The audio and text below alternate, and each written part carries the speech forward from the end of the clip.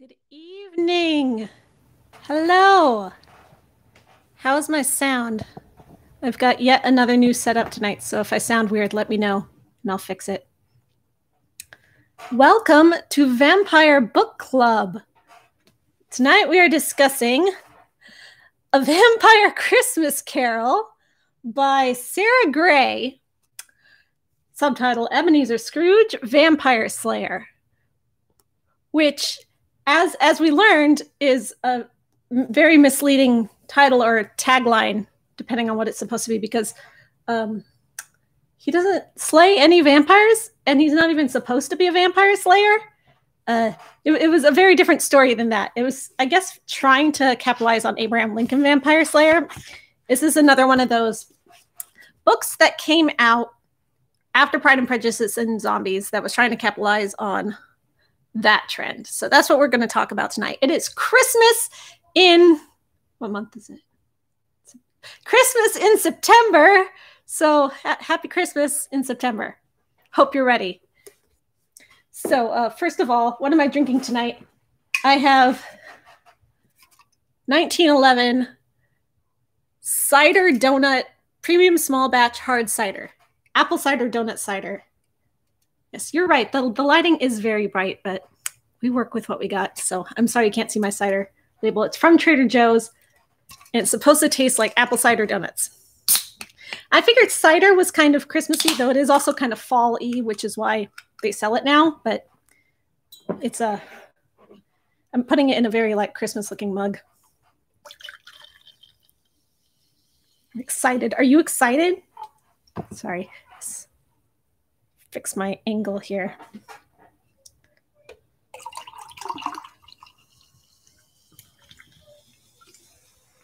It's a 16-ounce can, so this is a 12-ounce mug.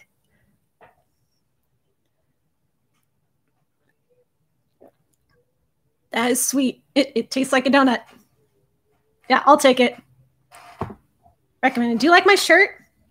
I made the shirt myself because I craft now. That's what I do during lockdown because I'm still in quarantine. I know some of you are back to work, but I work from home anyway, and we're all still in lockdown. So I made myself a shirt.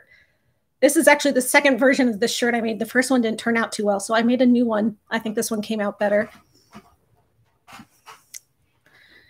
You haven't really missed anything yet.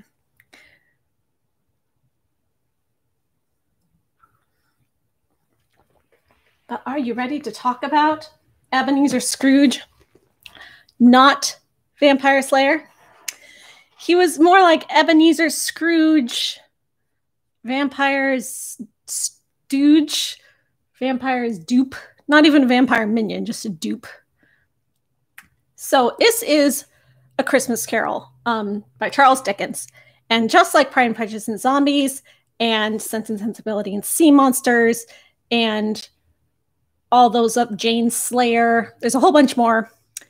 They take the entire classic novel and they put the novel in this book and then add to it. So pretty much the whole Christmas Carol by Charles Dickens is in here. And that's more of a novella, almost a short story. It's very short. So you can see this is fleshed out to a whole book. So there's a lot added here to make it into a vampire story. And the vampires are what we are interested in, of course, as always. Oh, thank you, Lindsay P, for the super chat, $4.99. Thank you for the book club. Thank you for coming to the book club. I really appreciate it. And vampires in this book, I was not pleased, satisfied. I did not like the vampires in this book. But as a book, as one of these kinds of books, and I've read a few of them, of course, I read Pride and Prejudice and Zombies, which I was very disappointed with when I first read it. And that book by Seth Grahame-Smith, I found out, I thought, oh, this is brilliant, adding zombies into a classic literature thing. What a great idea. Who came up with this? This Seth Grahame-Smith guy, he's amazing. No, it's not very well written. It's kind of terrible, but just the idea is great. So props to him. And then I found out it wasn't even his idea. He was a writer for hire. Quirk Books, someone on the executive board had the idea for Pride and Prejudice and Zombies. And they looked at their staff writers and they're like, who should we hire to write this one? You, Mr. Smith, you can write this book for us. And he was hired to write it. And I thought he did a pretty terrible job. But it started a trend and it was fun. It's definitely fun. I like the movie a little bit better than the book itself. So I did not have high expectations for this, but this author, Sarah Gray, has also written Wuthering Bites, which is Wuthering Heights, but Heathcliff is a vampire this time.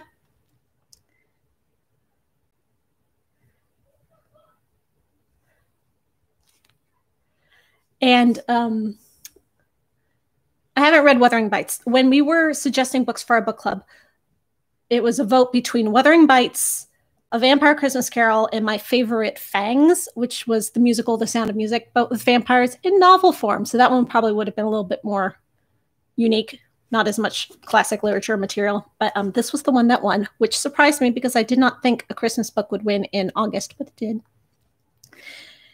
And I know I had high hopes for her from what I'd read. I thought maybe she does a better job.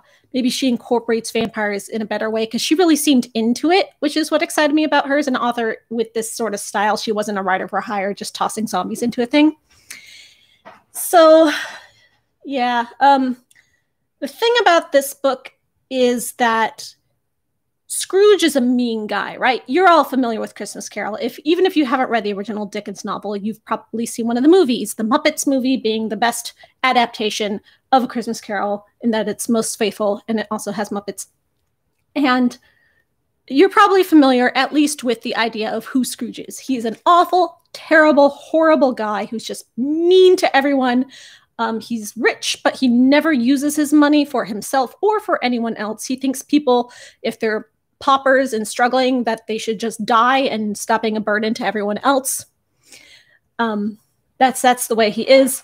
Uncle Scrooge from DuckTales was based on him, even though Uncle Scrooge is much nicer than the real Ebenezer Scrooge. And in this book, the thing is that the reason he is such an awful guy is because vampires made him that way. Sorry, the light's so reflective in this book cover. I have to hold it very strategically.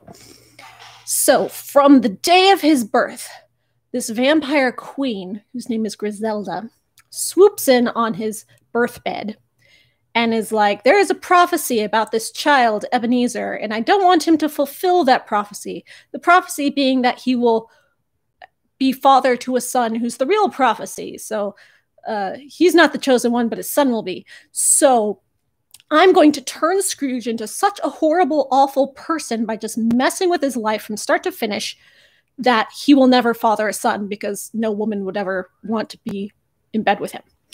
And then one of her minions is there and she's like, but Miss Vampire Queen, ma'am, why don't we just kill the baby? And the Vampire Queen is like, pshaw, that's no fun. No, I'm going to do this whole elaborate plan to turn Scrooge into a horrible, awful person just so he will never father a child. And I'm just going to like haunt him his entire life and just make him just really awful. And it'll be a fun experiment to see if I could take this innocent child and just make him terrible. It's fun. Let's do it. And the other lady's like, I don't know. Sounds like this plan could fail. Maybe you should just go toss the baby in the river. And the Vampire Queen's like, silence, fool. No, we're going to do my plan. So, you know, it's a little self-aware in how contrived and silly it is. So Scrooge is just raised horribly. His father is terrible to him because the vampires put the idea in the father's mind that Scrooge is the reason the mother died in childbirth. So he's like, you child killed my wife. Scrooge also has a twin sister. And someone in book club told me that Scrooge's childhood, all the scenes from that where his father is just terrible to him, are straight out of David Copperfield, which I did not know because I have not read David Copperfield. I actually have not read a lot of Dickens. I've only read like 3 Dickens. And that's mainly because they were turned into musicals. And I was a musical theater major. And I was in Oliver. And I like Edwin Drood. So, you know. But in the present, book starts out the same. Marley was as dead as a doornail to begin with. Scrooge is terrible to Bob Cratchit. But Scrooge has another assistant besides Bob Cratchit, who's an evil vampire minion who's spying for the vampires. And Scrooge's ex-girlfriend, who you learn later about from his flashbacks from the Ghost of Christmas Past, she's still around.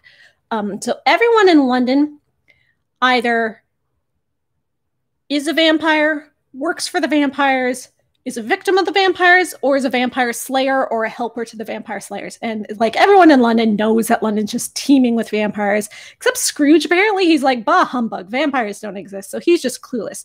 But his ex-girlfriend, Belle, she works for the vampire slayers. So she runs a safe house for vampire slayers.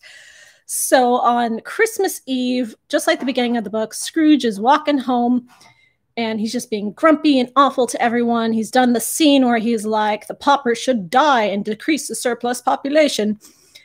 And he walks by Belle's house and Belle sees him and she comes running out and she's like, Scrooge, please come to Christmas breakfast tomorrow. And he's like, bah, humbug. And he leaves. But Belle knows that the vampire queen and her husband, whose name is like Lord Barstwood. He's got like one of those impossible to pronounce vampire names. See if I can find it. It's like a name that you read on the page and you just never pronounce in your head because you're just like, is this supposed to be an anagram of something?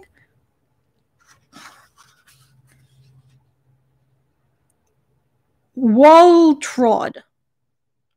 Lord Waltrod, the king of the vampires. And his wife, Queen Griselda, are just these stereotypical cheesy vampires that are just like, we want to take over the world and we want to eat little children because it's yummy. No, no, no. Remember last time you got caught and then we had so much trouble. So don't eat little children today. Just very cheesy, very shallow vampires. Just want a vampire. And the reason they're involved with Scrooge is because he's prophesized to be the father of the person who's going to be the greatest vampire slayer ever. So that's why they're messing with him. But they wouldn't be otherwise, except they like to play games with humans because it's fun. So you think it's pronounced Voltwald. Voltwald? Voltwald. Maybe. His wife is Griselda, so that's not Germanic. I don't know.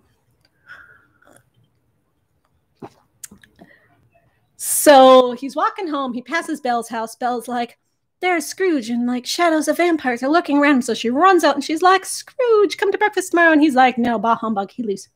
So Belle's like, oh, this poor man, I love him still, even though he's terrible and awful and dumping is just the worst person in the world. I have a good Christian heart and I want to save him. I want to help him. So Belle can talk to ghosts. That's her superpower. Even though she's not a good vampire slayer, she just helps the vampires slayers because she can talk to ghosts. So she calls upon a ghost. She says, any ghost out there, I need your help. And then the ghost of Marley comes to her and he's like, you called me? She's like, well, I didn't call you. And he's like, well, you called for someone. She's like, okay, you're someone. She said, please go save Scrooge's soul. You must save him. It's Christmas Eve and otherwise the vampires are just going to take over the world. So Marley's like, okay, I'll do it. So Marley goes to Scrooge. And he does the whole thing like, it's a ponderous chain, and if you don't change your ways, you're going to end up like me. And Scrooge is horrified. And Marley says that I'm going to send 3 spirits that are going to, make you feel like shit, and then you'll want to change your ways. And then Scrooge goes to sleep. So the spirit, the ghost of Christmas past comes and leads us through the whole story about Scrooge's birth and how the vampire queen was there at his birth. But even as Scrooge is witnessing these things, he's like, nah, vampires aren't real. It's not really vampires. And this keeps going through the whole thing. He keeps seeing proof and proof and proof about vampires and being like shown that they're real. And then it takes him a long time to actually get on board, even though apparently all of London's been on board the whole time. And we see the scenes where he's at school and it turns out his headmaster at his school was one of the vampire's minions. We learn that his wet nursemaid growing up was one of the vampire minions. So all these vampire minions were making his life miserable. Finally, his sister, who grows up to become a vampire slayer, and she winds up being the mother of Fred, who's the nephew that's actually in the original Christmas Carol. And he's a vampire slayer too. And Bob Cratchit is a vampire slayer too. And they're all part of the Vampire Slayers unions. And they go to like secret club meetings for vampire slayers. And yes, Scrooge says, there are vampires. Literally everyone, we know. Where have you been this whole time? Have you seen the musical Dance of the Vampires? There's a scene where the Van Helsing parody character comes in and he's like, I think there's a vampire in this village. And the villagers are like, we know there's a whole pack of them. They're up there in the mountains. He's like, yes, I think you might have a vampire. And they're like, it was exactly that scene. Ugh, it's very hot in here. I might have to go turn on the air conditioning. So we see that. We see the part in Scrooge's past with Fezziwig, where he was happy at Christmas once and there were no vampires involved. We see the part where he dumps Belle just because he's turning into such a money-hungry jerk. And it turns out that King Waltrod came in and was doing like business proposals to get Scrooge to do business with him that made him turn away his love. So he's the reason that he dumped Belle, which, as someone mentioned in book club, is a scene that happens off the page. So we don't even see why and how he convinced Scrooge to dump Belle. We just see the scene from the original Dickens novel where he does dump her, which I remember in the musical version had a very boring song. Why did the girls always get the most boring songs in those musicals? And then Scrooge is like, oh, so I'm not really that bad. I was never really that bad. It was the vampires that made me bad. It's not my fault. And they're like, yeah, but you were also still a jerk. I feel like the author kind of wrote herself a bit into a corner with that angle. And she's like, but if I make Scrooge only bad because the vampires made him bad, then is he really getting redeemed? Is the whole point of the Christmas Carol story, does it not matter anymore? Well, maybe they made him bad, but it was also his choice to be bad, so it is on him, but it's not like it's like a catch-22 with this. It's kind of why this whole book doesn't work at all, and I feel like she was like, well, I could either write it or I couldn't. I guess I'll just write it. Ghost of Christmas Present comes, and the Ghost of Christmas Present shows him all the things from Christmas Carol that we see, you know, Bob Cratchit's family, Tiny Tim, Fred's family, them all like joking about Scrooge and how awful he is, but still having so much fun and still having love and being like, we still love Scrooge anyway. Then he gets to go see what the vampires are doing on Christmas. And in Christmas Present, the vampires are having a bloody banquet, feasting on humans, just being like disgusting and awful. And they have this whole underground secret society. Oh, the vampire king and queen live in Scrooge's basement, by the way, because he thought they were just tenants, and they've been living in his basement the whole time, just manipulating him. You didn't see my shirt? This is what my shirt has. It's got a little bat. It's got a cobweb. It's got my font, the font I always use. It says, "Good evening."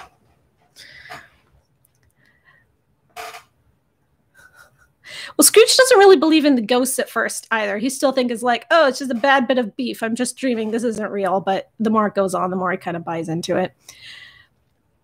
So the vampire's Christmas present's pretty gross. He sees vampire slayers meetings. He goes to see Belle's Christmas present, and she's helping all the vampire slayers. And he sees like what good work she does and how selfless she is. And he's like, why'd I lose her? She was so great. Look how feisty she is. And then the Ghost of Christmas Future comes. And the Ghost of Christmas Future is my favorite ghost. I love him. He's the best. Ghost of Christmas Future comes and shows him all the things. They're like, oh, someone's dead and no one's mourning him. Everyone's talking shit about this guy who just died. And Scrooge's like, who's the man who died? I understand. That man's fate could be my fate. I should change my ways. But who is the man who died? And then twist at the end, you find out it was Scrooge the whole time when the ghost shows him his grave. But in addition to all that, we also, and Tiny Tim being dead. Oh, we find out the reason Tiny Tim is a cripple and dying is because Bob Cratchit's wife has died, but he has like 6 children, right? So his wife's sister, their aunt, lives with him to take care of the kids. We find out that she's a vampire minion too, and she's been keeping Tiny Tim crippled because she's feeding off of his blood. There's a very gross scene where that happens. And so we find out that she's the one that's killed Tiny Tim. And Tiny Tim has dreams of growing up and being the right-hand man to the future prophesized vampire slayer who is to come, who's called the Scion of the Great Culling. So the Scion is coming. He isn't born yet. And Tiny Tim wants to be his right-hand man, but everyone's like, oh, Tiny Tim, you're going to die, and you're a cripple. You could never be a big vampire slayer helper in the future. But so in the future, we see Tiny Tim is dead. Everyone's sad. And then we see what the vampires are up to in the future. And the vampires in the future are having a huge party. They're just celebrating because Scrooge is dead. And they're all like, yes, Scrooge died without ever fathering a son. Now the scion of the great culling will never come, and vampires will take over the world. And the king and queen are having this party, this feast, and he sees these girls just get slaughtered, and he sees his one of his clerks, whose name is Disgut, like disgust, but spelled slightly differently. Yeah, it's true. The three ghosts got their message across a lot better than the all-powerful vampire queen did.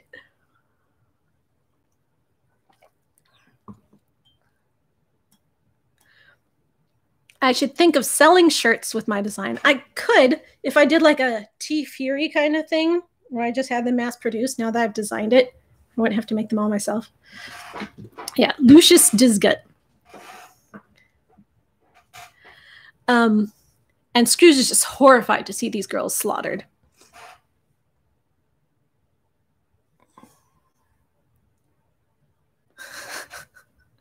That is very true, Alyssa Goss.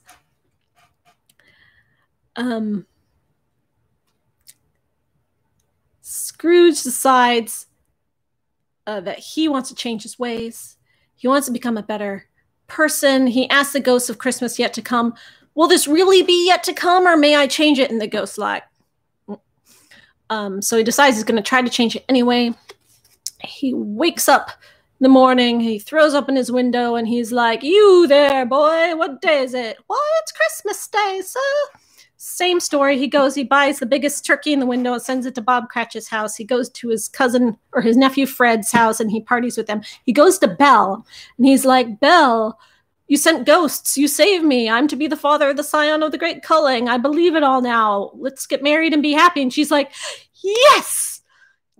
Just completely on board. She never lost faith. She always believed in him. She waited for him for like 40 years or however old she is. But apparently not too old to have children. They're talking the whole time. It's like, oh, but it's too bad. She's too old to have children. And then people keep being like, maybe not.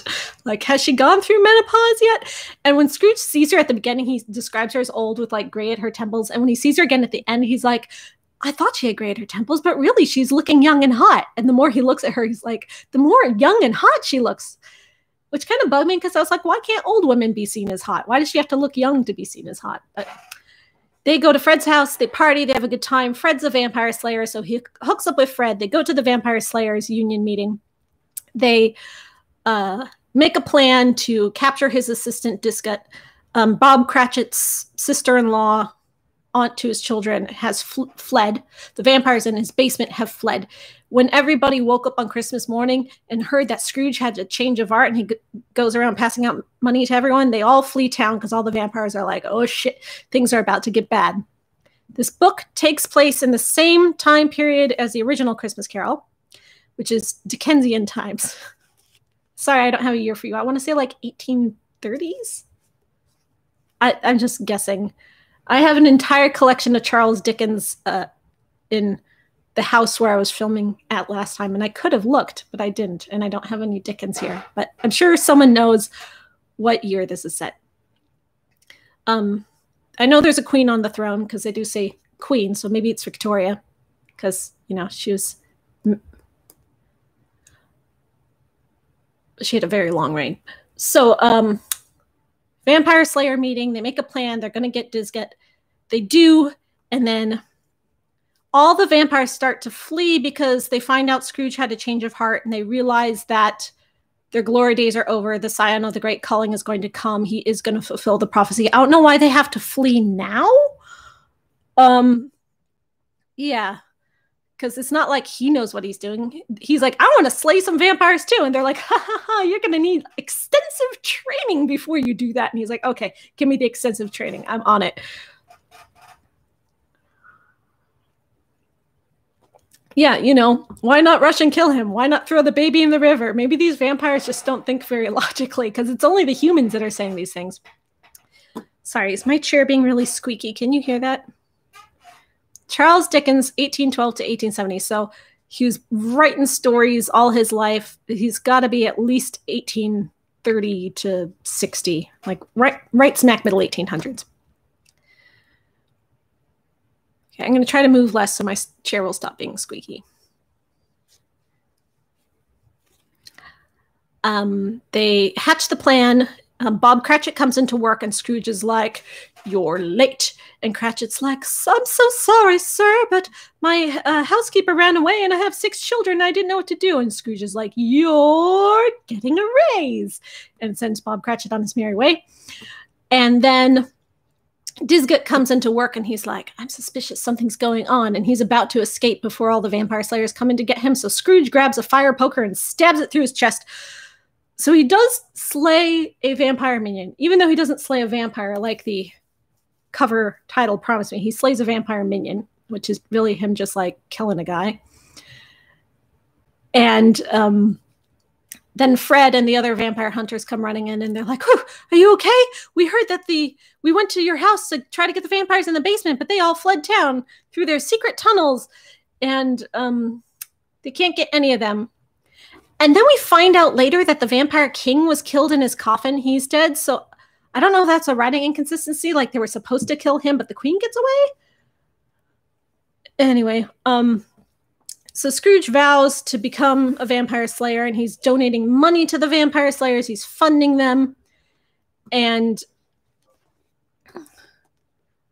he and Belle get married and they immediately have a baby, and this baby is a scion of the Great Culling. He grows up, teams up with Tiny Tim, who, without being drained by the housekeeper lady, becomes strong and not a cripple anymore, because that's how disability works. And he becomes a right-hand man to the great scion, and they slay all the vampires across the world except the queen. She got away, and she has a few minions. They got away. So make sure that you are a good person and celebrate Christmas, because the vampires are lurking right around the corner and they could come back if you don't keep your Christmas spirit. So the message of the book still matters, because otherwise it sure wouldn't have mattered if they actually completely won. Oh, 1843. There we go. I was close, because I knew it was that like high collar, big whisker era of the Victorian era, which is not the 1880s, which is my favorite part of it. So the earlier.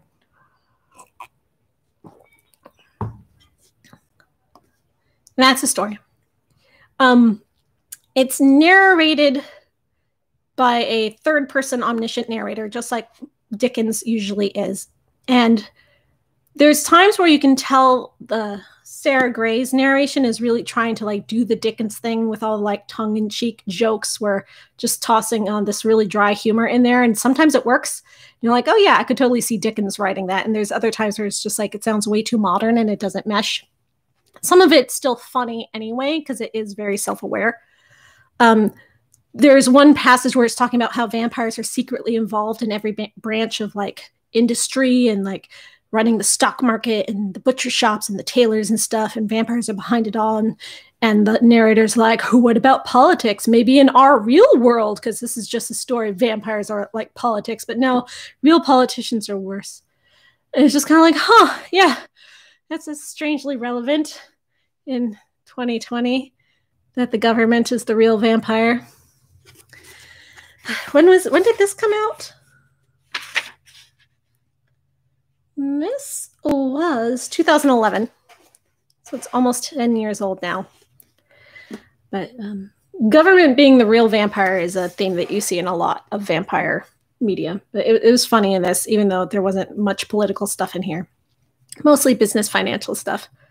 The world is the vampire set to drain. Very true.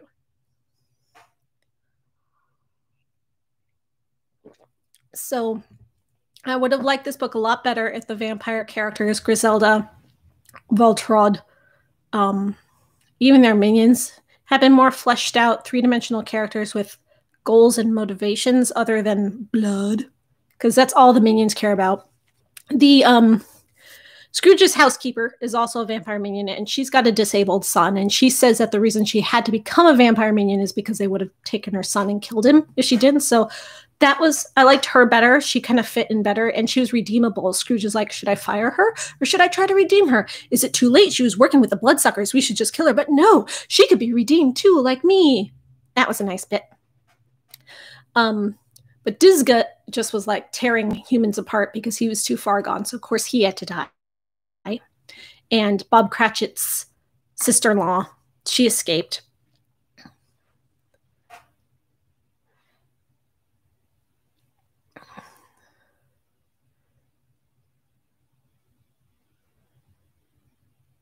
I'm reading the chat, looking at questions. The vampires do hate Christmas. So the vampires are very much like, blah, I'm evil. Christmas is full of cheer, and that makes me feel sick because Christmas is happy and I'm a vampire and I like dark, evil, bloody things. And the queen is just like, Christmas the whole time. But she sees these little kids Christmas caroling. She's like, oh, I want to eat them. And her husband's like, now, we talked about this. She was just so shallow. Like, the husband had a little more dimension because he had to put up with this bitch. But I just wished she was a better villain because I couldn't take her seriously. I didn't care about her. I knew she was just going to die. Like, I didn't even know what her motivation was other than to stop the scion from being born. But why? Like, just so she could keep living her life? She just wanted to live her regular vampire life. She didn't have any, like, greater goals. I keep joking about them wanting to take over the world, but it wasn't even that. It was just like, I'm evil because that's what vampires are. I'm not familiar with Gabriel Grubb and the Goblins. Try saying that 3 times fast.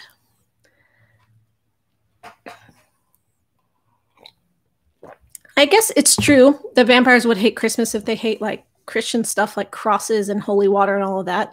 Christmas being very Christian, though that didn't really come up. There wasn't a lot of religious stuff. For a book that's really about Christmas, the only stuff that really mentioned anything Christian or about like baby Jesus being born and that kind of stuff was all the original Dickens. It seemed the Sarah Gray narration part kind of wanted to steer away from that, which may be for the best. Well, the vampires celebrate the solstice in this book, but you know, the winter solstice. That's their big celebration. So they aren't celebrating Christmas and Christmas present. They're celebrating winter solstice, but on Christmas Day, which is like 4 days late for a winter solstice. But they're doing it on Christmas Day, like specifically to be ironic. So, as vampires do.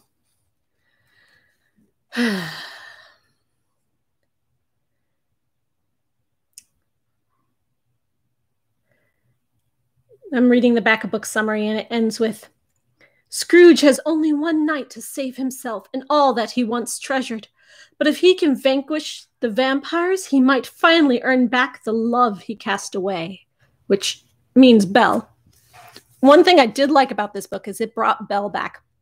Instead of Scrooge just losing his one girlfriend one time and being alone for the rest of his life, she was much more important. And she comes back, and part of his happy ending is love. You know, they turned it into a romance, which I always like. I love some romance. So that it does end with a love story, even though it was for the sake of, you know, producing offspring. Because, you know, apparently she's younger than she looks, or she looks younger than she is. So she can still have babies. And that's what women are good for. No, she was a good character. She ran the boarding house for wayward vampire slayers who needed to get back on their feet. That was nice. And the ghosts were good. I like the way the ghosts were embellished. Would I recommend this? If you're a Dickens fan, yes, because it's fun. But just generally, it wasn't a very engrossing read. It was hard to get into. I found myself, I kept putting it down. I kept like checking my phone while I was trying to read. It didn't really pull me in. I want to hope that Wuthering Heights by the same author is better, because Wuthering Heights is my like top 5 favorite books of all time, and I really want to read it. Even though Heathcliff is the vampire in the book, and it should be Kathy. It should be Kathy. But if you're a Dickens fan, I would recommend it. Otherwise, I probably would say, you know, I have already told you everything interesting there is to know about this. Are there any other vampire Christmas books? Yes, there sure are. I have a couple. Most of them are romance novels. Most of them are paranormal romance, vampire boyfriend novels that are Christmassy. I think I have one. Let me see if I can find one. I will be right back. Yeah, Wuthering Heights is, well, this is gothic too. You're saying Wuthering Heights is more gothic and fitting for vampires? This is gothic. This is Charles Dickens' gothic novel. You know, as much as everything in that era was gothic, but this has the Ghost of Christmas Yet to Come. That's gothic. I have some copies of Christmas Carol, and they are on my gothic bookshelf just because they have that character in it. So I still think it counts, even though like the message is very cheerful. It's not tragic. That's probably the difference.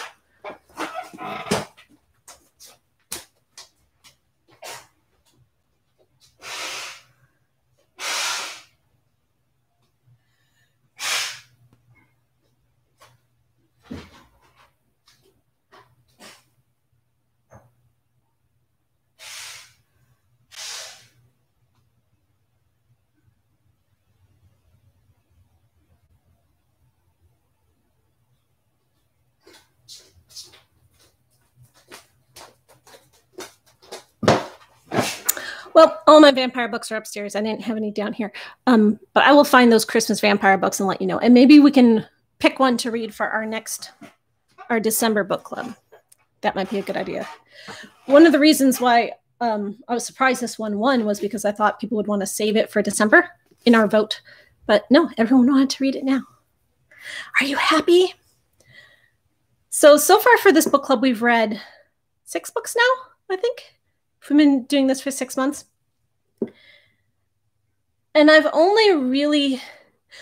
loved any of them yet. Like none of them have blown me away. I liked 2. 2 were okay, and then 2 were terrible. I guess this one counts as okay now. Is this the 7th? This book was given to me by my mother, who might be here watching this. If you are, hi, Mom. She got it used, and she's a huge Dickens fan. Like everything I know about Dickens, I learned from my mother. She's not that big of a vampire fan, other than liking me, and therefore by association. But she really liked it, so she really recommended it. So I was very curious about it. That someone who is like super into Dickens enjoyed it, which is why, if you are, I think you will too. This is where you can ask me specific questions about this book. If there's anything else we want to talk about this book, now's your chance. And then I will tell you what we're reading next. Are the ghosts and the vampires different groups? What do you mean by groups? The ghosts are ghosts. The vampires are vampires. Like, ghosts are just straight up haunted mansion ghosts. They are not connected to the vampires anyway. Vampires don't die because they're undead, so they don't turn into ghosts, I think. If that's what you mean by groups, then yes, different groups. Belle, who can see ghosts, that gives her protection from vampires on some level. It's not explained, but she's like, because I have the power to see ghosts, I'm more protected against vampires, so I'll keep you protected, Scrooge, because they'll definitely target you now because you're funding all the vampire slayers with your millions, so there's target on your back. Did the vampires know about the ghosts? It didn't really come up.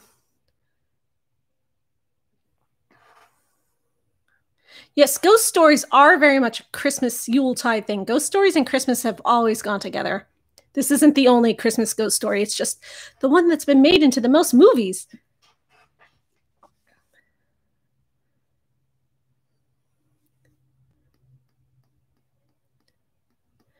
See, the thing about Pride and Prejudice and zombies was that it was completely ironic. Like, zombies are the exact opposite of Pride and Prejudice, right? They don't fit in there at all, which is why it's hilarious. And also, Pride and Prejudice and Zombies has like really strong characters, so they can also be strong zombie slayers, and that's fun. You know, you can apply that strength to something like zombie slaying. But this was already in a gothic direction, so adding the vampires wasn't ironic in that same sense, so it didn't have that same sense of humor, though it did have its own sense of humor. It was different. Who's my favorite character in this book? The Ghost of Christmas Yet to Come. That's my favorite character in this book. Yes, Muppets Christmas Carol, absolutely the superior adaptation of A Christmas Carol.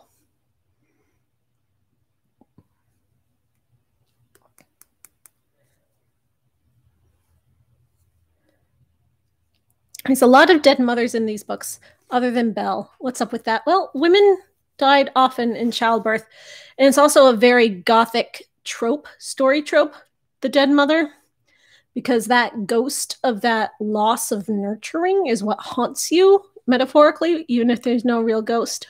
It's kind of like, why are there so many dead mothers in Disney stories? It's to make the children of them want something more. And it's tragic. And then if the mothers are dead, then the fathers can be like sad.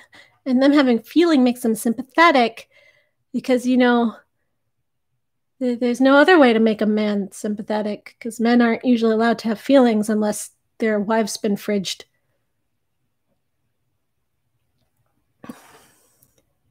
What classic lit book would I adapt if I was going to write a book in this subgenre? Phantom of the Opera. Because that's what I do. If it couldn't be Phantom of the Opera, I want something with a lot of characters. Because like Wuthering Heights is my other favorite book, but it doesn't have that many characters. Or at least not ones that I'm into. Yes, Music Cabaret, I stream. I stream once a month for the Vampire Book Club. Welcome. I used to also stream Let's Plays once a month. See, making Eric the vampire, I mean, there is vampires at the opera as a Phantom of the Opera and Dracula like combo, so Eric's not the vampire, but making Eric the vampire is the same as like making Heathcliff the vampire. It's too like cliche. It would have to be something else. What if Raoul was the vampire? Because the rich are preying on the... We could see. I am a huge fan of Wuthering Heights. Do you want to see my Wuthering Heights comic books? Okay. This is my... Oh, my light's in the way. I'm going to show you. Sorry, my chair is so squeaky. Move my candelabra. This is my Gothic bookshelf. Can you see this bookshelf? So these are where I have collections of all my Gothic books. Dracula, Frankenstein, Phantom of the Opera, Wuthering Heights, Jane Eyre, Jekyll and Hyde. Sliding is kind of terrible. So anyway, I have like 18 copies of Wuthering Heights over here. More so than any other version. Where's my comic books? Did I put those upstairs too? Sorry to be a tease, but it is a glorious bookshelf. And I got a bunch of my Phantom of the Opera music boxes on it right now. Those need to go upstairs in my Phantom bookshelf because the only Phantom things that should be on there are the ones that fit in the collections. There is a Muppet Phantom of the Opera book. Yes, you're right. I have that in my Phantom library.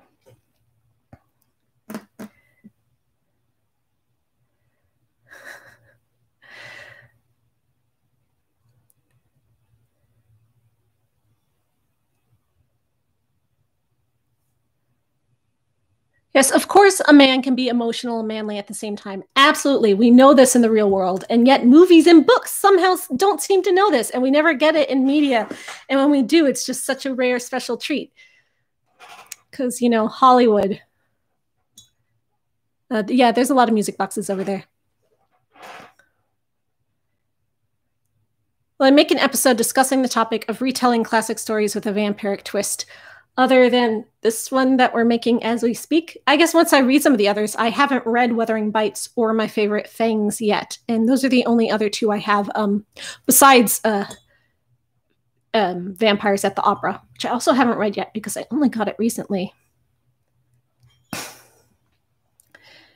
I ever tempted to get into the rewriting classics genre, well, I did rewrite Phantom of the Opera. I wrote a novel that was a modernized version of Phantom of the Opera about a YouTuber. So like the Christine character is a YouTuber, and it was very much relevant to my interests. And I wrote this novel and I pitched it to agents and I was querying it, and I queried it for about a year. Didn't get any bites. It probably needs to be rewritten and revised and fixed, but I don't know how to fix it. I don't know what's wrong with it and why people didn't like it. So it's in my trunk. That's my trunk novel. I wrote this like 2 years ago. And now I'm working on my other novels anyway, so.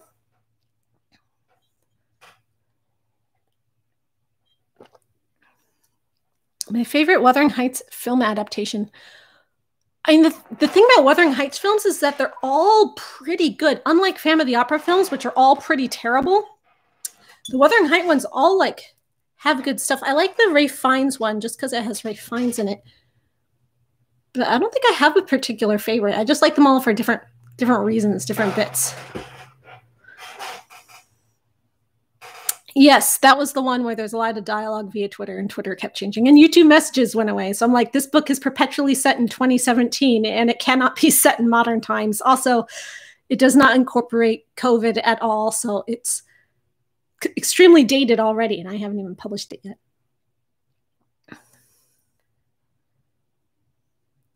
Phantom fanfiction is how the Shea Apocalypse crew met, isn't it? Yes, we were all writing fanfic on fanfiction.net in the Phantom of the Opera tag, and that's where I met Lindsay and Angie and Nilla. And we've been friends ever since. I was 18 years old.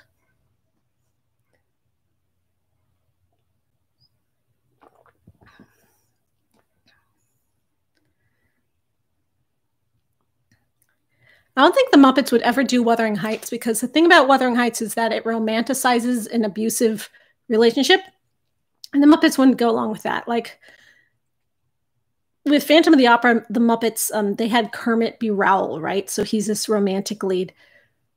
But there is no character like that Kermit could be in Wuthering Heights. He wouldn't be Linton, because he's seen as like really pathetic and awful. So there's no one for Kermit to be.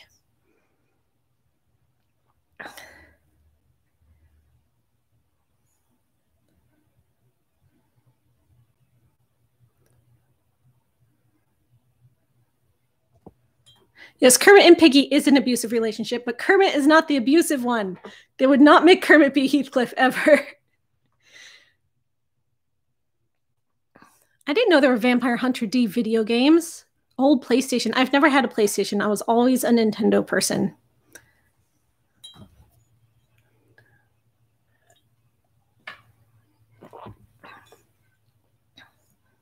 What is it that sets Wuthering Heights apart as a great Gothic? The complexity of the character motivations, how twisted and messed up and realistically awful they are while still being sympathetic and tragic. I know there's lots of people who are like, Heathcliff's an asshole. I hate him. He's terrible. He like abused a dog. Jerk. But you can read so much sympathy into him, just not just because his life sucked, but just the way he talks, the way he acts, the way he reacts to people. And Catherine as well, like people are like, oh, she's a whiny baby, she's awful, I hate her. But if you actually read it and like read everything she says, it's just so complex and so deep. It's so tragic. And you know, it's debatable whether the ghost in Wuthering Heights is real. It's like, is it a supernatural book or not? Or is the ghost just a dream? But even without a real ghost, the metaphorical ghost of it is just so dark and terrible. And if I can ever write characters that complex and deep and amazing, I will feel great as a writer. Like that's just something to aspire to. And a lot of Gothic novels are pulpy. You know, they're a bit more shallow. They may have great themes and great ideas, but the characters don't have that level of just like, oh. What am I drinking? I am drinking apple cider donut cider. So it's like cider squared. It's from Trader Joe's. It's hard cider that tastes like apple cider donuts. It's very sweet, so if you don't like sweet drinks, you might not like it, but I think it's delicious.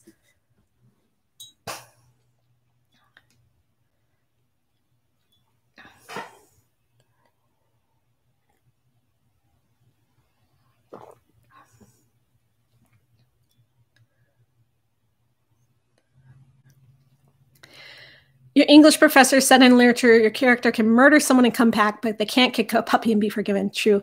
There's a trope called save the cat, whereas if you're writing as a commercial author and you want to introduce a character and have them be likable, you have them save a cat. You have them like rescue a helpless animal or something. It's like you have this character, and if you're a commercial writer nowadays, you're probably starting like in media res, there's action scene going on, and the reader's like, I don't know who these people are. I don't care about them. I don't care if they survive this like fight scene I just walked into the middle of. But you have one of them save a cat, and suddenly the reader is connected. So it's, of course, you're not going to have all your characters save cats, but you do something similar in that opening scene moment to make someone love your character. And if you want to make them hate them, you kill a dog or a cat. But I actually had a character in The Company of Death, which is that book I wrote. This book, I had a vampire character. I had him eat a cat and some kittens. And I was, working with my publisher, and they're like, I don't know. People are supposed to kind of like this guy. Sure you want to do that? And I was like, yeah, but he's also supposed to be bad. Like, he's a bad guy, but you like him. They're like, yeah, but he killed the cat. I'm like, oh, fine. So I changed it to a raccoon in the book. He kills a raccoon instead of a cat. Because you can't kill the cat and have someone like your character.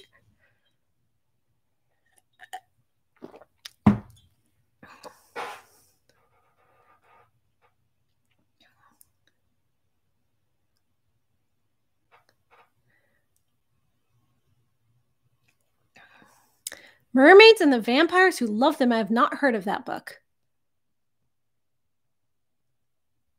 Hey, if it's vampires and love, I love it when monsters are in love. I just do. See, that's the thing about this. Queen Griselda and King, what's his name, were ostensibly in love with each other, but even though they were like touchy-feely and huggy and lovey, that sense of love didn't come through. They didn't have love for anything. And it's like their love for each other didn't matter or drive anything. When love, either love of a person or love of like an idea or a passion of some kind, is a motivating factor for a blood-sucking, murdering monster like a vampire, that is my absolute favorite thing. And when vampire stories don't have the vampires care about something in that way, I am not as connected. So there's actually a lot of vampire fiction that is not for me personally as a vampire connoisseur, which a lot of other vampire fans love. Like, that's why they love the vampires, because they're remorseless, they're senseless, they don't have feelings. But yeah, there's a vampire for everyone. That's what's great about them. There's one for me and one for you. Leif is your favorite character in my book? Thank you. Everyone loves Leif. Don't worry, there's lots more Leif in the future books.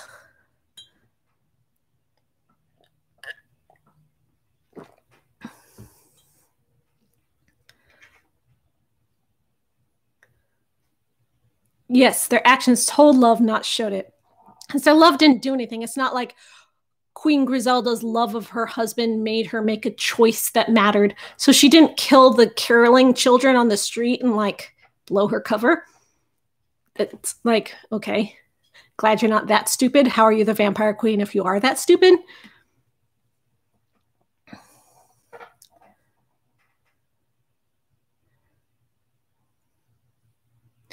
Muppets doing an adaptation of Dracula. See, there's not enough female Muppets for them to do an adaptation of Dracula. I don't know who would be, if Piggy's going to be Nina, I guess Janice or someone would have to be Lucy. I haven't done a video covering Being Human. I started watching the British version, but didn't get very far, and I have to go back and keep watching it, and the American version.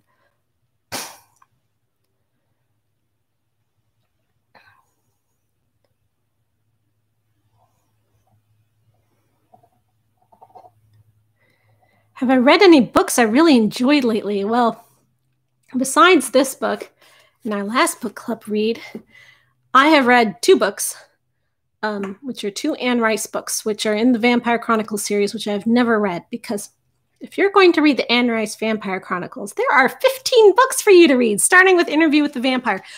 But 3 of them do not matter. And you can completely skip them and miss absolutely nothing and go on to like further books. So I had actually skipped 2 of them. I'd never read 2 of these books. One of them is Blackwood Farm. One of them is Blood Canonical. And I finally read them this month. And I actually enjoyed them. Like, they're kind of terrible, but completely enjoyably terrible. and I want to talk more about them. I'm actually thinking of doing a video on Anne Rice books and like ranking my favorite Anne Rice books in order of the Vampire Chronicles of all 15, which might be my video this month if I can actually manage to write a script.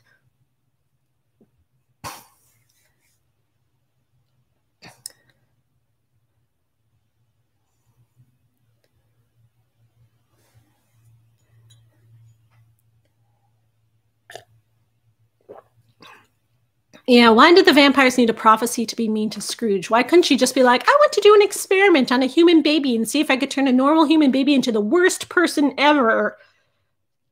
For no reason. Why did he have to be prophesized? That's a good point.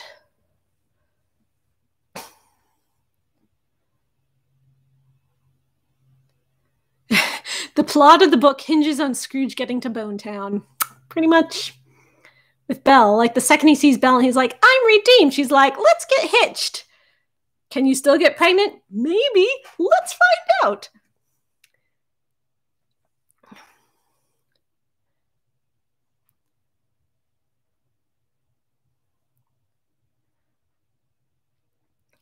I like it when vampires care about a mortal, Adrian Rook. But I also like it when they care about another immortal, because, you know, all of Anne Rice's Vampire Chronicles, it's not mortals they're into, it's each other. But I do like the death in the maiden trope when there's like a monstrous person and a normal human person together. I like that combination too.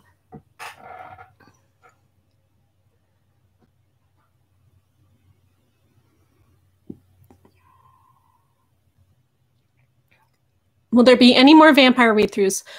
I'd like there to be, but I'm worried that people might be getting tired of them, so I thought I'd take a little break. I don't have anything particular in mind to read next. With Carmilla, everyone was begging for me to read Carmilla, so that was an easy choice, even though it was a huge project. It was like 10 hours of filming to get those 6 videos out. That was a lot of work. But there hasn't been any particular other vampire story that people have been clamoring for, nor anything that I'm particularly passionate about. So I'm going to have to do some homework and figure out what I want to read next. Hopefully something shorter. I do remember when I ran from the shoes. Those were good shoes too. The book is very ambiguous about Scrooge and Belle's ages. It doesn't say their age down, like you assume they're the same age, but anytime you see Scrooge portrayed on screen, he's usually like, what, 60, 70? He is old. But I don't think the book, the original Dickens novel, actually specifies his age, just that he's, you know, a grown-up. So they say that he's starting to lose his hair, he's going bald, he's got gray in his hair. She has gray at her temples at first, but then later, her hair is dark, so maybe she doesn't have gray at her temples. So I was guessing they were in their like 40s or 50s, maybe? Like maybe they were 50. She could have a baby at 50. It's possible. I mean, for them to be like, oh, she's past her prime, she can't have babies. She could have been 30 and they could have been saying that. Like when I had my last baby, everyone was like, you're too old to be having babies. I got put down as like a mature pregnancy at my age. So they're like, oh, it's dangerous for you to have a baby at your age. You shouldn't. Because, you know, women have expiration dates that are much earlier than you would think they are. Will I do any more vampire musical reviews? The problem with reviewing vampire musicals is that there's no footage of them. And when I talk about media like that, I like to show on the screen what I'm talking about. I suppose I could just do like a vlog style about vampire musicals, but it'd be better if I had a video to show. I watched Lestat the Musical's bootleg that's on YouTube recently, which is a little bit different from when I saw it live, but it was nice to see it again because it had been a while since I saw it live. Yeah, people can have gray hair at any age, so you don't know how old Scrooge and Belle are in this book. You just know that they're old enough that people think Belle can't have babies, but then they're wrong.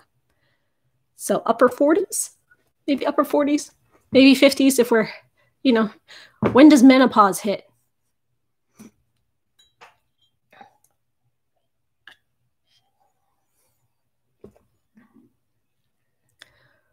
Hope you and your family are doing well. Also hope you're all okay. We are all okay. Thank you very much. We're doing great. We are all sheltering at home still.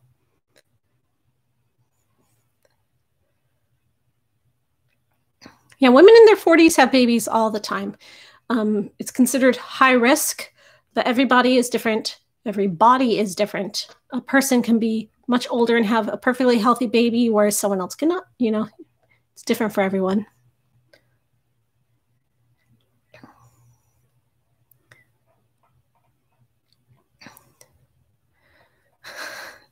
Was the Lestat, the musical, just as good / bad as I remembered?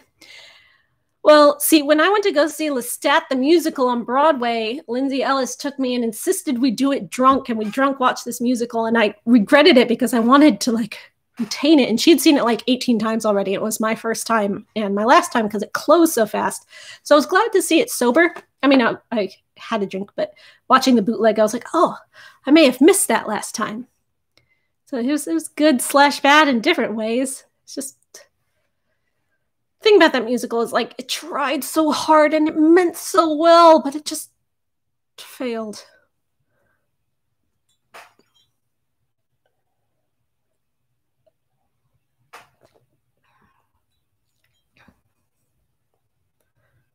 I'm not 40. I'm almost 40. I am 37 years old. That is how old I am.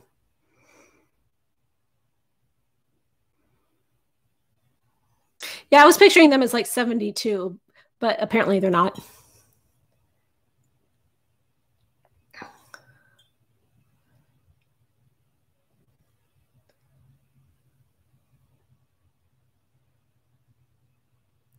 I mean, Lestat be dramatic sometimes without reason often. That's just what he do. Now, Lestat the musical is not bad in the same way that Queen of the Damned the movie is bad. Queen of the Damned the movie is bad is because they modernized it, and it just does not work in modern times, and it just makes it cringy and laughable. Whereas Lestat the musical is bad because the people writing the lyrics and the music and even the script, you could tell were not fans. They were doing it because they were hired to do it or because they thought they could make money off of it. There was no passion there, and it was very canned. It was very trite. It was very what do vampires do? Not what do these particular vampires do? Is this really how Armand would talk? No, it's not. How come every time we have one of these book club streams about a completely separate book, we always wind up talking about Lestat? I don't know. I think my life just revolves around him. It does.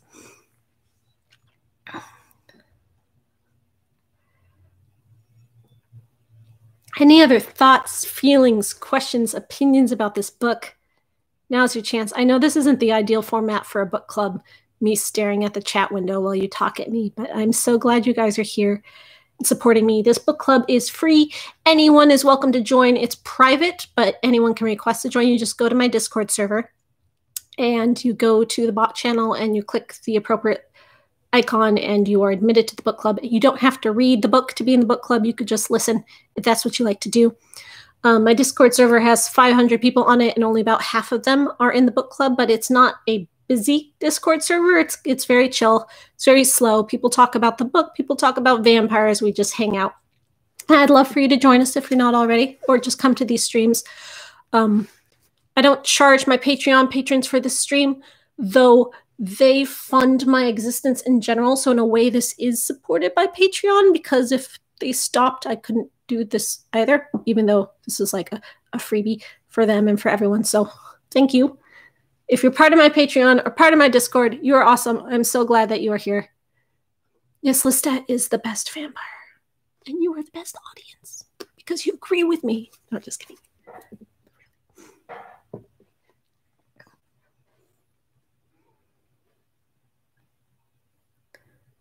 Janet Jackson had a baby at 50. Yeah, women do it all the time. It's perfectly fine. If you've got a good support system and healthcare and everything, you'll be okay. Sadly, a lot of women do not have good healthcare or support systems, and it's hard for them, but it's not impossible. Belle back in 1838 or whenever this came out, 1843, I'm sure it was very high risk. But she also had ghost powers, so maybe that's why she was okay. Or maybe she died in childbirth like everyone else.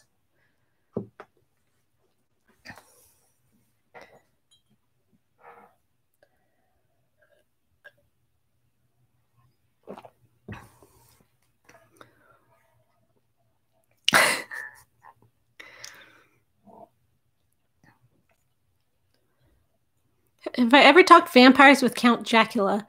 I've hung out with him a couple times, but I haven't talked to him in years. No, we haven't talked about vampires. We usually just talk about like what's going on in life and stuff. I haven't seen him in like 6, 7 years. Back when I used to go to cons and hang out with people. Nah, we lost touch.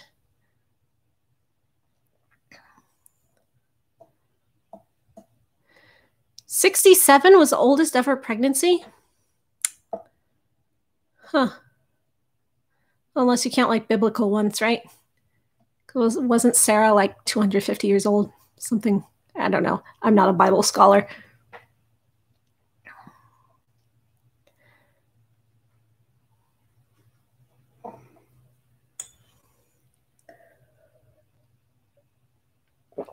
Sean Rook highly recommends joining the Patreon. Thank you, Sean. I highly recommend it too.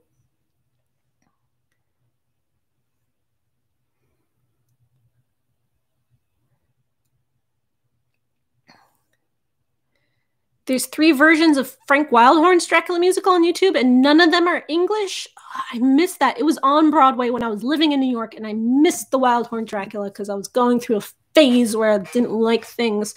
I regret it so much. Never seen the Wildhorn Dracula.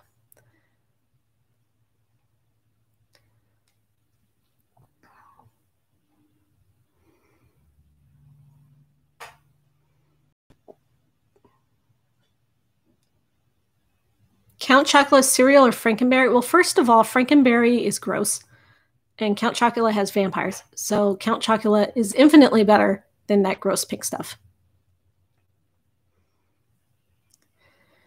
I would like to see more adaptations of Lord Ruthven. I think he doesn't get adapted that much because the story has no dialogue in it. It's just like the story is basically a summary of a story instead of an actual story. So someone would have to like think about it and write their own dialogue, but you'd think someone would.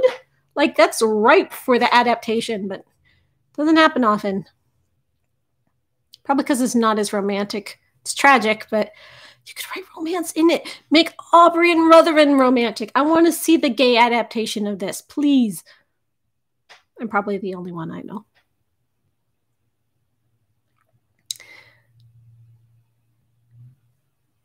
You can find the English one on YouTube. Will you send it to me? You're in my Discord server. You send me that link. I want it.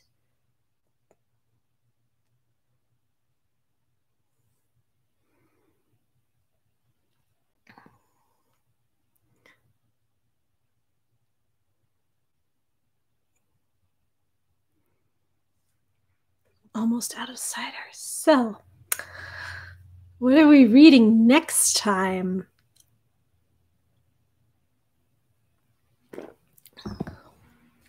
Before this book, I picked this book because I thought it would be light and humorous. Before this book, we had read a sort of denser, very serious Gothic novel. Before that, we had read a YA teenage horny romance book. And before that, we had read urban fantasy. So I'm trying to like pick something a little bit different every time. And I was like, well, what do I want to pick this time? Because kind of come full circle. We've done a lot of the like classic vampire trope books. Excuse me, 1 second. Choking on my cider. I better drink more cider. I'm so sorry my chair is so squeaky. You know, you say please no Twilight, but I realize I should have suggested Midnight Sun because I have it now and it's the new hotness and everyone's talking about it and I'm missing that boat. I'm drinking cider instead of wine because I thought it would be more Christmassy, okay? It happens. Also, I'm afraid I'm allergic to wine, and that makes me sad. So anyway, wanted to pick something wildly different this time. Something just like off the wall different.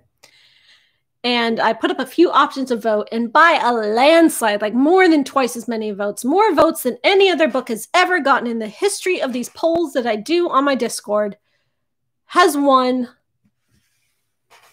Next book, Vampire Hunter D, which is a Japanese light novel, which has very little meaning to me because it looks just like a regular novel. I don't know what's light about it. It's just a book.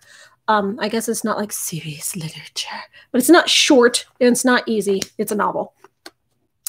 Vampire Hunter D is the first in the Vampire Hunter D series. It's a Japanese book, but it's been translated to English. So, if you don't speak Japanese, get the English version. It is not a manga. It is not a graphic novel. It is a novel. And the Vampire Hunter D series has like 28 books in it, 42 books, something, 67 books in it. So we're just reading the first one. And there was a movie made out of it, an anime movie, which was completely overshadowed by its sequel movie, Vampire Hunter D Bloodlust, which is based on the third book in the series. So you can read this book, then the second, then the third. I don't have the second. I have this and the third. Apparently you don't need to read the second. It's okay. So a foreign book. I think this is the first non-English language book that we've chosen. The first book in translation we've chosen for book club. So that'll be interesting. Vampires from a different country, different hemisphere, unless you happen to live over there, in which case, thank you for being here, because time zones. This book came out. Is this for real? Oh, whew, okay. It showed the author's birth date, and I thought that was the date the book came out. Why would it show us his birth date? So this book came out in 1983. It is 80s Japanese vampire hotness. Is the lighting okay? 1983. That is my birth year. This book is as old as I am. So we are going to go back in time, do some like classic Japanese literature for a light novel. Formative Japanese vampires. Are you excited? I am. This book is 268 pages. This edition is the first English translation edition, and it wasn't translated into English for a very long time. If the blurb on the back is to be believed, people were clamoring for it in English for decades. This came out in 2005. They finally translated to English, and the people rejoiced because they only had the movie and they couldn't read the book if you don't know Japanese. I took Japanese in high school. I took 4 years of Japanese, and I've lost most of it. I can read it, but I can't speak it. But I'm not going to try reading in Japanese. I have my nice English version. That makes me happy. All right. So, the novel that inspired the hit motion picture in English for the first time. It is the year 12,090 AD. The world has ended, ravaged in a firestorm of man's wars and madness. But from the wreckage, a few humans managed to survive. A few humans and something else. Doris Lang knew what her fate was when the vampire lord Count Magnus Lee bit her. An agonizing transformation into one of the undead, to be stalked by her fellow villagers or cursed to become the bride of the unholy creature and face an eternity of torment driven by thirst for human blood. There was only one chance, and as she watched him ride in from the distance, she knew there was hope. Salvation from a vampire hunter named D. I like that the protagonist is a lady. Love lady protagonists. Made into the international hit film Vampire Hunter D, this classic work by Japanese horror fiction master Hideyuki Kikuchi has been sought by English-speaking fans for decades. DH Press and Digital Manga Publishing are honored to make this translation of the first novel in the ongoing series of Vampire Hunter D books available for the first time. Featuring 8 illustrations. Nice. Yes, my high school had a Japanese class. My high school only had Spanish and Japanese, but I grew up in Southern California where we had a very large Japanese population, so it made sense. And I didn't want to take Spanish because everyone took Spanish, and I had to be like indie and hipster and different from everyone else who was taking Spanish. These are the illustrations. Very retro.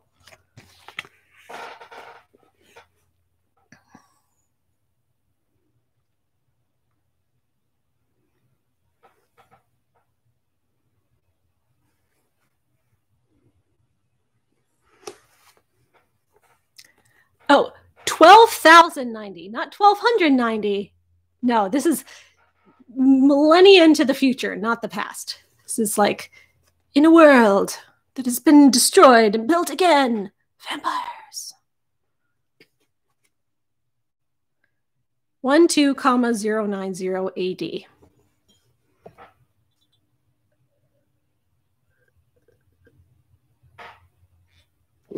It's all gone. It was a good cider. Very sweet. If you like sugar, you'll like it.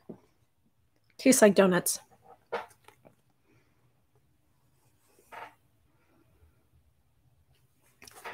So I hope you will join me this month going forward. You have until the 13th to read this book, and then we'll pick our next book. And I always do my live streams around the 13th. This month, the 13th was on a weekend. I don't do streams on the weekends because nobody comes to streams on the weekend, and I want you to be here. I don't know why people don't come to streams on the weekends, but they don't. So I do it on Monday. So join my Discord. I'll let you know the exact date and time that the stream for this is happening. Otherwise, just read it. You can talk about it in the Discord as you read it. You can post spoilers if you want. You can do whatever you want, or you just wait and come here and talk to me about it. If you talked about it in the Discord with me or just at me, I read through everything. So your ideas might give me ideas, and then I'll have more things to talk about on here, which I appreciate everyone who gave their thoughts on Christmas Carol, because you came up with things that I didn't even come up with.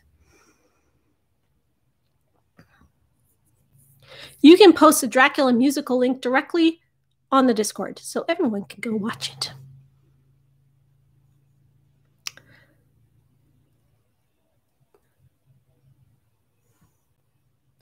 I watched the Vampire Hunter D movies 8 years ago, and I remember it was 8 years ago because it was during Hurricane Sandy, and New York City was entirely shut down. And I was home from work with nothing to do, and I was very sick. I had a very bad cold. So I was thinking about what I wanted to do for my next Maven video, because I'd been doing Maven for over a year by then. And I was trying to watch things that I didn't know about, so I sat down and watched those 2 movies while I had this horrible cold, thinking, oh, I'll make this my next video because variety and talking about things that I'm not used to. And I remember watching them and being like, okay, I have no idea what to say about those. They sure were movies. And it wasn't that I didn't like them or that I didn't think much of them. I just wasn't inspired, I guess. So I let it go, and I never did a content about it. But I've always wanted to revisit them because I know they're very popular and people ask me about them all the time. And I'd like to share with people what they're interested in. So if reading this inspires something new, I might go back and watch those movies and then make like a regular vampire review about the movies with my knowledge of this book incorporated. Well, thank you, Adrian Work, for the super chat, $2. Am I going to post audio for eventual VTM game? Maybe. We'll see. Oh, thank you, Music Cabaret, for $3. You're awesome. Everyone says Bloodlust is superior to the first. I think they kind of build on each other. It can't exist without the other.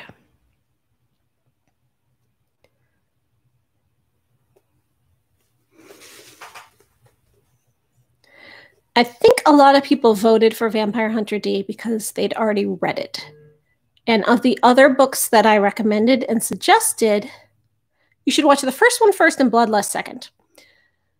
They were like, oh, here's a book I've already read. I want to vote that for book club because I don't have to read it again. Or I can revisit this thing I already know I like. People like familiarity. It is a much older book than the other books that I suggested. So I'm glad I'm going to read it. One of my lovely followers sent me this copy of the book to my P.O. box. People send me books to my P.O. box all the time, which is awesome.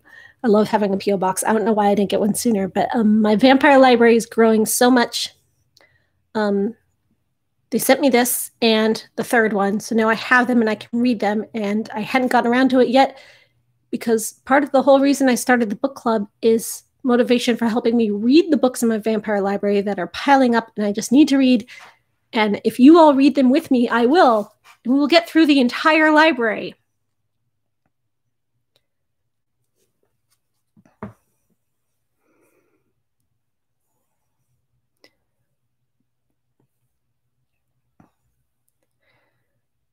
Bloodlust is better in terms of animation, but adaptation-wise, the first Vampire Hunter D movie was closer to the book than Bloodlust was. But you know the thing about adaptations is that they make things better.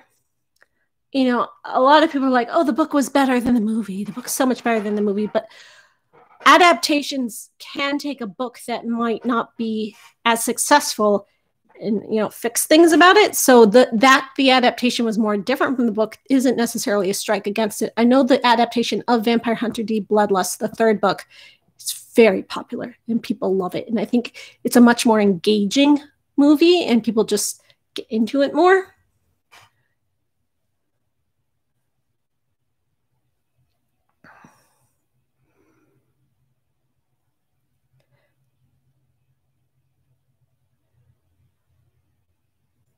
I definitely need to rewatch them. Oh, you're sending me a comment? Thank you. I look forward to it. I go to my P.O. box on Tuesday, so I'm going to go tomorrow and see if there's anything in it. Every time I get like a stack of stuff from my P.O. box, I make showing you what I got and saying thank you because it's so great.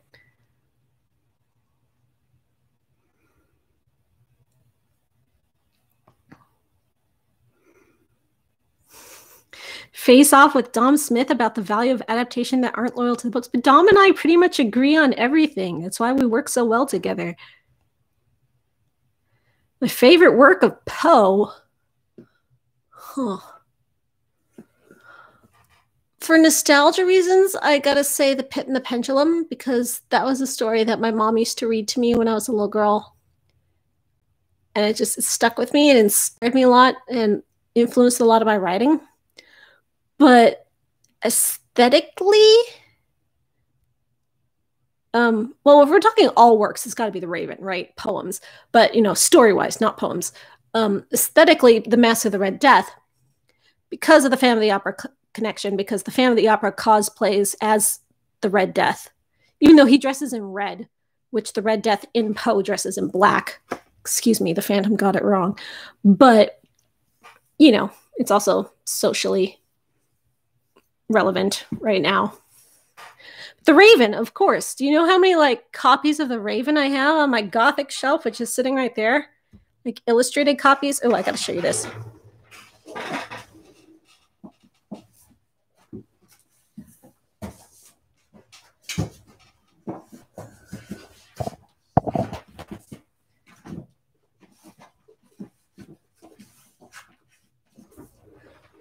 Hey, I found my Wuthering Heights comic books. Classic. Okay. So Edgar Allan Poe, since you asked, got like these illustrated copies. They're just amazing. What is this? Edgar Allan Poe's The Raven comic form. Do I have a bust of Pallas, you ask me? Do you see that bust of Pallas above my chamber door up there? You see it, right? Sitting right above my chamber door? You ask me if I have a bust of Pallas. Whose house do you think you're in? I also have a purple curtain. See the fluttering of each purple curtain. Do I have a bust of Pallas? Where was I? See, the Fall of the House of Usher is nice because it has characters. A lot of them don't really have like characters you can really get into, but Madeline and Roderick Usher are very cool people. So many volumes of Forgotten Lore. Here we go. The Raven, completely illustrated.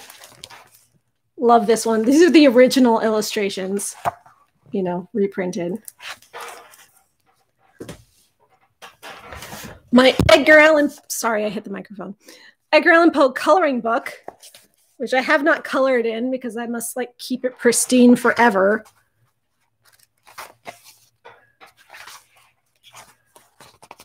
Edgar Allan Poe coloring book. Oh, look at that.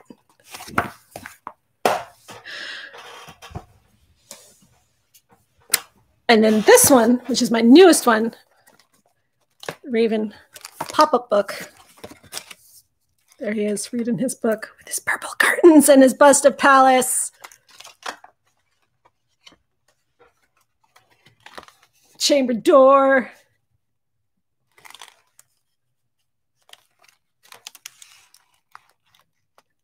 flung wide the windows. Raven, nothing more.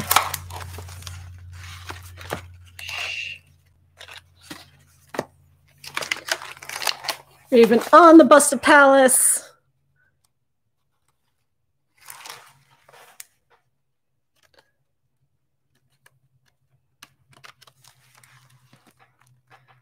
I guess that's Lenore in the palm of his hand. It's Lenore. So my daughter, my little baby daughter who's 18 months old, her middle name is Lenore. Just in case you doubted my levels of fandom, her middle name is Lenore, legally on her birth certificate. It's the house, the castle, the sea. You'd watch a read through of this book. Like if I just read you The Raven, I wish I had a better voice, like a good narrating spooky person voice, and I could just read you stuff for your enjoyment.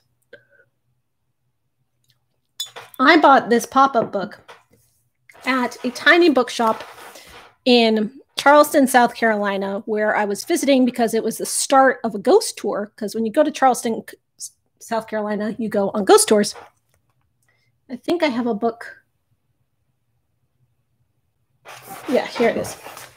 So this was the book written by the person who invented the ghost tour, the Ghosts of Charleston, and then they take you around. So you go to this bookshop and you buy the book. The dude is there. He autographs the book for you. And then he's not the one who takes you on the tour. They have tour guides. They take you around Charleston, show you all the haunted places, the stories in the book. And then you like shop at the bookshelf because of course you do, or the bookshop for your bookshelf. And that's where I bought this Raven pop-up book because of course I did. It's gorgeous. I have seen the Vincent Price adaptation of Mask of the Red Death, and Vincent Price is perfect in everything he does.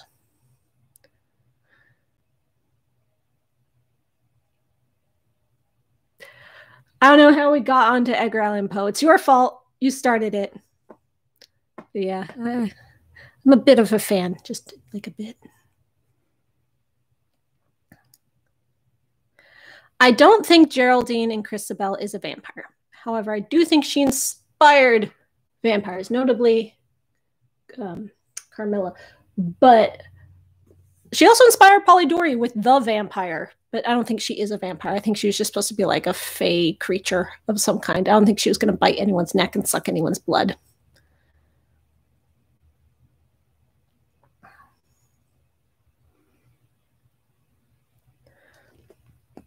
Yeah, see, if I was going to make like a 40-part video series of just reading Dracula, I could do that, but I don't want to just water down my channel that much. Try to keep some variety. I don't know. Maybe I'm overthinking of it.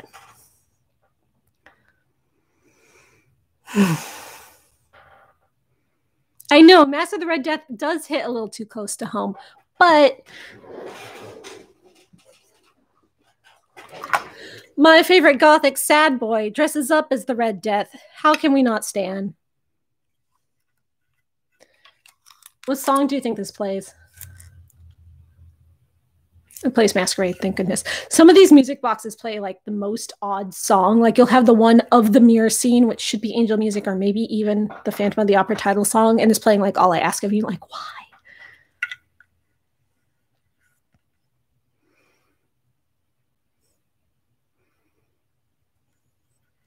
Hello from Brazil. Hello to you too. Thank you for coming.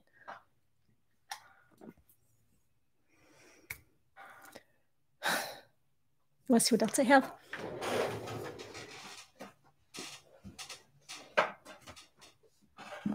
Just dismantling my entire bookshelf. So this is a teeny tiny copy of just all of Edgar Allan Poe.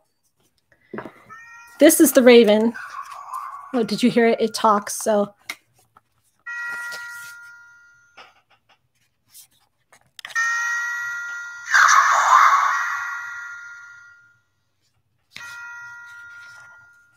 and then the poem here. Hello from Germany. Oh, thank you for coming. I know it's very late for you. What do I like to read when I'm not reading vampire / gothic / Bronte? I like, not gothic. Like this entire shelf is gothic. This entire shelf is nonfiction that's vaguely connected to gothic things. This shelf is fantasy and sci-fi that's not gothic, though usually has darker themes. I do like all kinds of fantasy and sci-fi. Have I read all the Vampire Chronicles books by Anne Rice? Yes, I have. All 15. Stop. My little thing's making bills.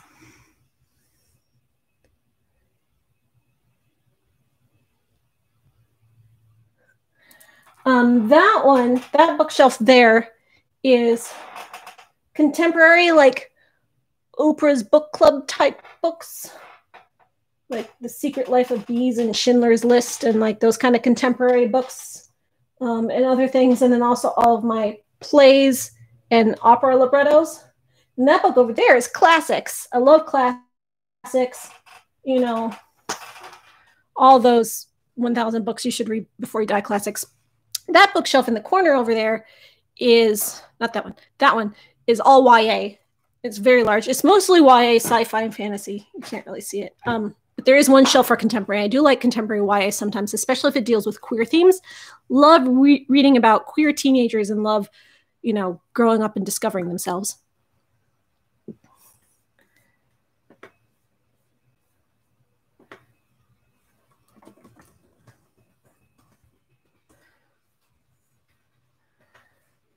And that one that you see in the corner, like way back there, that's more like coffee table books and like fun books, books about books, crafting books.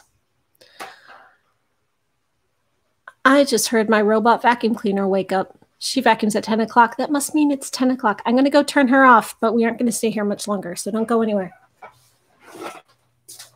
Oh, she turned off by herself. I just texted Paul and I'm like, turn her off. So our robot vacuum cleaner, Paul named her Cumin because she does the vacuuming, and also we like spices. And, you know, he's a dad now, so he has to make dad jokes. But she can speak all kinds of different languages. You can change the language on her. But he didn't like the voice that was English. So he picked one of the Chinese voices, and she has like 6 different Chinese voices because it's a Chinese robot. So she just speaks to us in this very cute, adorable little Chinese voice, and her name is Cumin. That's our robot vacuum cleaner. What does it say on my shirt? Oh, you missed it earlier. It says, good evening. And I made it myself today. Second version of this shirt I made another one where the spider web was white instead of this gray color, and it made it much harder to see. Still kind of hard to see just because my font is so extra, but it's a work in progress. I'd love to make merch, like shirts that you could buy. Not that I make with my own hands, but want to see what else I made? I have to show you, since you're still here humoring me, lovely people that you are.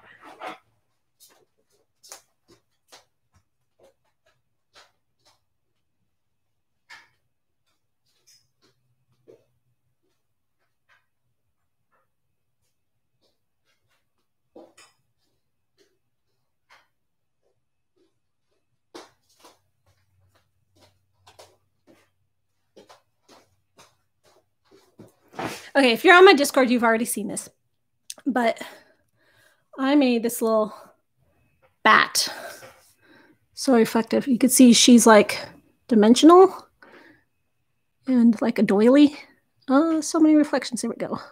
Can you see my bat? I made it with my own hands. Framed it. She's going to go in my library.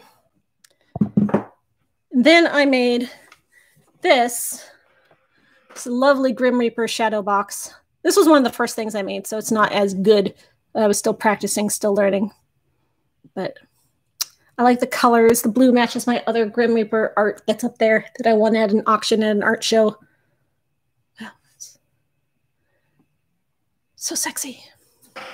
Yeah, it's paper cutouts. It's just layers of paper that are separated by foam squares. So it's like, gives it this dimensional look. You can sort of see it's like 3-dimensional.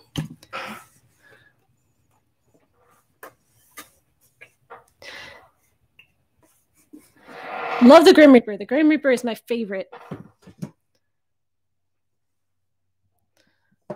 Thank you. I had fun making them. If I'm like, get good at this making things, I might start an Etsy store and like sell things, but we'll see. I don't know if anybody would actually want to buy these things I make, but I like the art. It's fun to make art. I'm like crafting and stuff, doing things with my hands. I should write a book about the Grim Reaper. I should write 3 of them. At least 2 more of them. That'd be great. You know I already did that, right? You're joking, right? We have been here about an hour and a half. Do you have any other thoughts about our book that we read or book that we're going to read or Edgar Allan Poe or Lestat or The Grim Reaper or anything else? Now's your chance. Dracula read-through on a second channel? Maybe.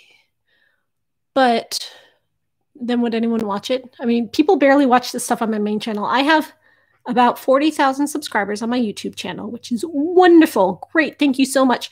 Yet my videos get 3,000 hits. So the algorithm is suppressing me. It's not letting my subscribers know that I make videos, or the videos I'm making don't interest my subscribers, yet they stay subscribed to me for some reason. So even my most popular videos don't get 40,000 hits. I always never get as many hits as I have subscribers, and I don't want to do anything to make my YouTube channel suffer more or make the algorithm suppress me more, just because I feel like YouTube's very much out to get the little guys like me. Can I hold my art up again? My art. I did not design this art. I found a pattern online and then I modified it. So, but it was like a free pattern. I didn't steal the art or anything. It was open source.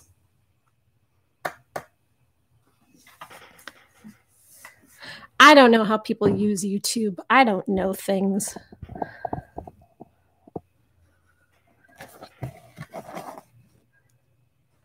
And this bat was like just a pattern that existed that anyone can make, and it's free. Oh, it's so reflecty. I'm sorry. There we go. Take a better picture of it in better lighting.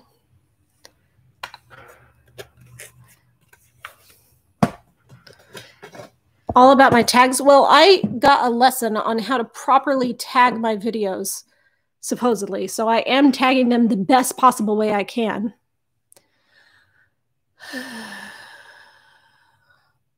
Who knows? Maybe, who knows? I know my scripted videos that are reviews of things get the most views. Those are the hardest to make and take the longest time, and they're very impossible to make right now because with the pandemic, schools are closed, and I am all day maintaining a very rambunctious 6-year-old who has ADHD and needs a lot of attention, and I cannot sit and write. So I can make videos like this where I don't have to think the brain words and I can just be off the cuff or do the reading things like I've been doing, but sitting and writing is just proved impossible. So that's why I haven't been making those videos. And I think my channel suffered for it. I haven't lost subscribers. I'm still gaining subscribers, which is wonderful, but I'm not getting the hits on my videos. People aren't actually watching my videos. They're just subscribing and not watching. I don't really make any money from YouTube, so it doesn't make that big of a difference. Like hit-wise, finance-wise, it's nothing. Like if it wasn't for Patreon, I wouldn't be able to do it. So as long as my Patreon stays the same way it is, we're good. I'll keep making as many videos as I can for you. And I hope you enjoy them, the people who actually do watch them. The next game I am doing, since you ask, is Vampire the Masquerade Coteries of New York, because a Patreon patron has requested it, and I've put it off for a long time because of the pandemic and everything, and I am getting to it. So I'm actually going to do I'll either do a pre-recorded edited video and post it to my Patreon and then make it public, or I'll do a live stream, one way or the other. We'll see how it goes. Or maybe if it's a long enough game, I'll do one and then the second the other way. So you'll be able to enjoy that with me. And then based on my experiences playing it, I'll do a scripted review video. We'll see how it goes. That's definitely the next thing I'm tackling. Thank you for watching everything I put out. I know those of you that are here right now watch me, and you guys are awesome. Like, of the 40,000 people who subscribe to me, you're the ones who actually watch. Pandemic killed a lot of planning. Very true.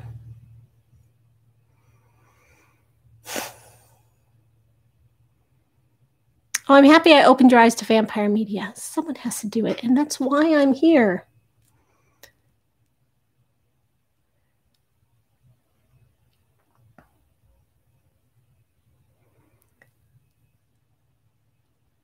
Well, thank you all so much for coming, for subscribing, for watching. I hope you will join me to read Vampire Hunter D by Hideyuki Kikuchi. This month, you have a whole month to read it. It is 268 pages long, not very long. Japanese light novel. It's a light reading, right? Discuss it with me in the Discord or amongst yourselves. And then join us again for another stream around the 13th. Never before the 13th, but either on the 13th or shortly thereafter. And we'll have another talk. If you want to talk to me more about Lestat, come into my Discord. I have a Anne Rice sub-channel that's secret and private. So you have to tell me that you're like a super hardcore Anne Rice fan if you want to get let into that channel, because it's only for like the super nerds like me. If you just want to talk about Anne Rice like vaguely, you can do that in any channel. Books, probably.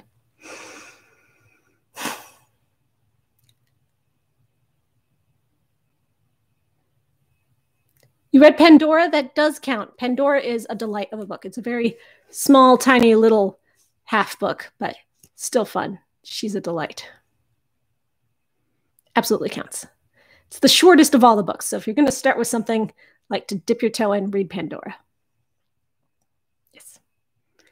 All right. Thank you for coming.